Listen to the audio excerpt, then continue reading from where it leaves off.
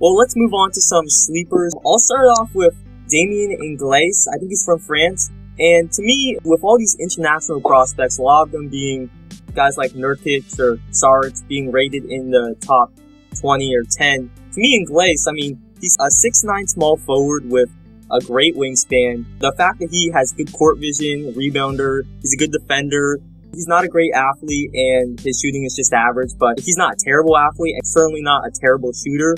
So I think he'd be a great pick, I mean, in the late first round. But, I mean, I have him ranked number 10 on my big board. Call me optimistic, but I'm pretty high on him. I think that's a perfectly reasonable ranking of Ingles. I wrote about him today, but as far as I can tell, like, the only reason why nobody likes him is because he had a really low points per game total, averaged like 4.5 points per game playing in France for 15 minutes a game. People love 12 points per game. And there just seems to be some sort of, odd inherent underrating of French leagues. Nobody likes Capella, nobody likes Ingles. The Spurs always drafting French players, so I just assume France is underrated. So English is definitely one of the guys I'm high on. I'm really high on a lot of the international class. Another international guy that I'm high on is Nikola Jokic, who is he's Serbian and he plays in the Adriatic League. And basically he's 6'11", 7'3" wingspan, has good big man size. But, he doesn't have great strength. He's slow. He's unathletic.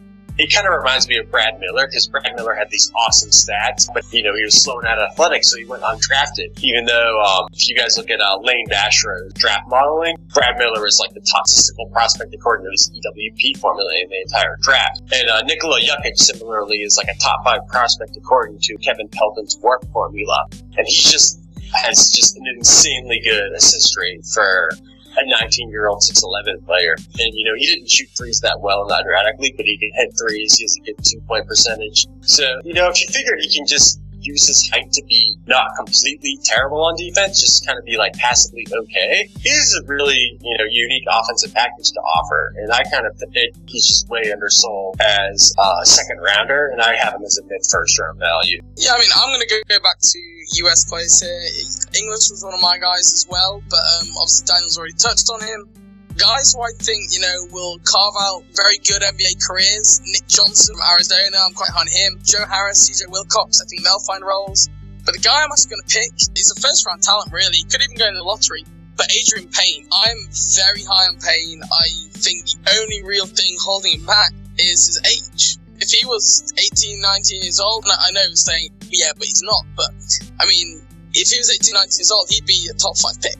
You look at Adrian Payne, and he's got, again, a little bit like Vonleh, a great combination of skill, size, and athleticism. The big knock on him is his age, but when you look at someone like Doug McDermott, so Doug McDermott's been doing what he's been doing for the last 3 years. So I'll be saying with McDermott, his game looks more complete after, 4 years of being at Creighton. Adrian Payne, it's not like he's been performing at the same level for the last 2-3 years. He's just made a huge jump, leaps and bounds, gotten loads better shape, really worked on his shot, and you look at him, and if you didn't know anything about kind of prospects, but you were just able to watch them play, you'd be thinking, why is this guy not getting talked about more? So he's definitely a guy I'm high on. I think it could be one of those things where we look back in a few years, a little bit like Taj Gibson. Taj Gibson was very old when he got drafted, and everyone looks back now going, my God, how did the Bulls get to him? He was a steal. You look back now, and you don't care about the age. And I have a feeling that this could kind of be a similar story to that. Yeah, he really is a stretch forward, but he also has conditioning issues. I think that might limit him from being a starter, but I could see him playing 25 minutes a game. No, don't get me wrong, I'm high on him. He's actually my 8th ranked prospect, which is pretty high. Dean, what do you think about him? Well, he's kind of been a tough prospect for me all season, because I always like to reference the statistical models, because I think, people like Lane Asher and Kevin Pelton, they just do a great job of, trying to process the available statistical information to, come to the right conclusion. And their models just hate Payne. And that's something I can't really reconcile, because, for me, it's like, well, he's tall, he has good tools, he could be at least competent defensively, he makes threes, he's a solid rebounder, he can finish inside, so what's not to like? And I think kind of, if there was a critique that is going to come statistically, aside from his age, which is that for his age, he is a really bad passer. And so I don't know if that's going to be something that's kind of getting underplayed. It seems like passing is sort of the thing that nobody really thinks about except for point guards. But, I'm kind of wondering is if you're 23 and you still are getting a really low assist rate, how big of a deal is it? Does that mean that whenever you catch the ball in the NBA that you're not going to be able to move it crisply within the flow of the offense and it's going to clog things up a little? I'm not really sure. But I think he's still underrated by statistical models because, stretch fours kind of, I'm interested to see how it goes because everybody loves him, but, stats hate him. So I'm kind of interested to see where it falls. And I'm kind of stuck in the middle. It's like, late first, early second rounder. Yeah, fine in the late first round. I don't think I quite agree with the lottery hype, though.